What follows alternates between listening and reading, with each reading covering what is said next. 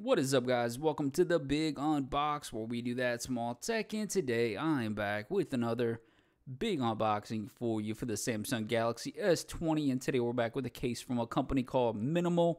It's going to be one of those really extremely thin cases that really 27 bucks is the price point, so we'll check it out to see if it's going to be a hit or a miss for the S20. Now, this is kind of be similar to a company called Peel. Totally, those are all kind of the similar cases that are very extremely thin cases. You'll see what I mean when I actually do the unboxing. Let's get right to it. This is what you're going to get in the mail. Really nice presentation. You got a black box, minimal right there. So really extremely nice presentation that you're going to get in the mail. So you're really going to think that's a heavy duty case. Not so much. Let's get right to it and see if it's a hit or miss. Oh, we got a little hiccup here. Let's get the unboxing knife out here. Didn't think I was gonna need it, but let's bust it out like this.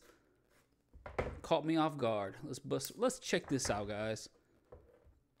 Is there more than one? Let's see. Yeah, they double got me. What is going on here? They double up the stickers. All right, there we go. Let's try this one more time. Thought it was gonna be a smooth unboxing, but they got me. There we go. All right, so this is what you're gonna get. So very nice presentation. Put that to the side. Oh, you get a microfiber cloth. You know how we like those, to wipe it down, wipe it down. You got a sticker as well. So just really nice, overall nice presentation. And then love the microfiber cloth to constantly wipe that beautiful phone down. Keep this around in your pocket, whatever you do. Let's see what else we get here. A little literature. Do the instructions. Put that to the side.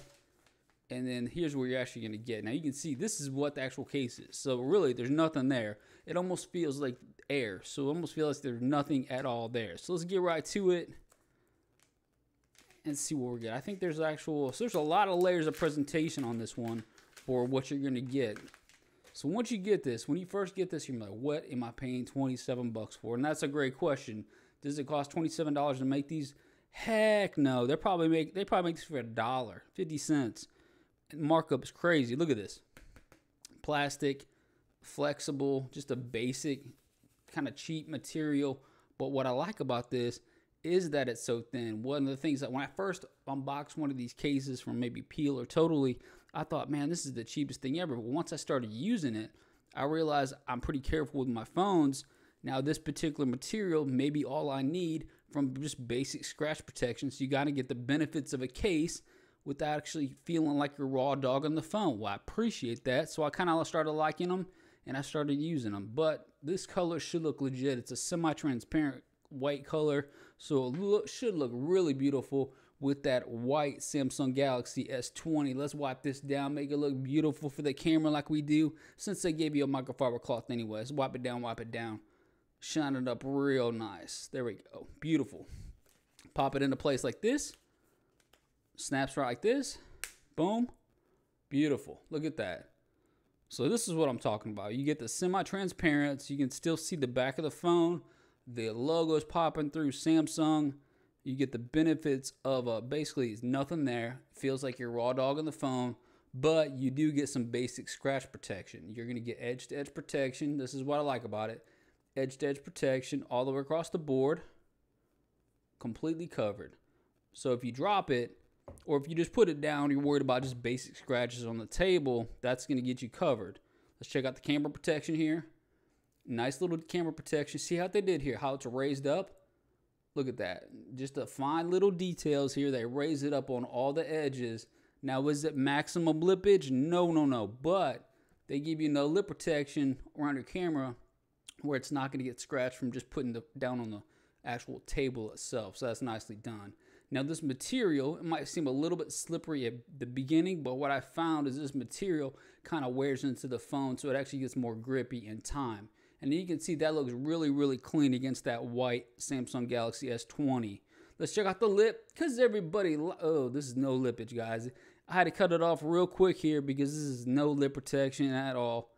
I can't say anything. I got this pre-installed screen protector on it, and that's the only lip protection you can see that's actually above the lippage on the side of this case is that cheap pre-installed screen protector from Samsung. So no lippage. If you drop this, I would definitely be worried about cracking that screen. Very, very, very lack of coverage, which I would expect just because there's not much to this case. Nothing on the sides, looks good. Cutouts, clean, look at that, nice speaker grill, cutout right there. Mic, looks good. Power button, these are exposed.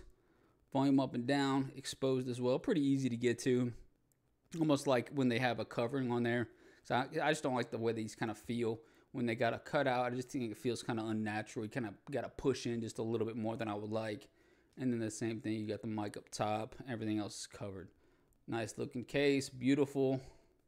Adds zero bulk, guys. This has got zero bulk at all. So it really does feel like you're raw dogging the phone, but you got some basic protection. So is this a hit or miss? This is the question. Is it worth 27 bucks? No, I would say it's a miss for 27 bucks.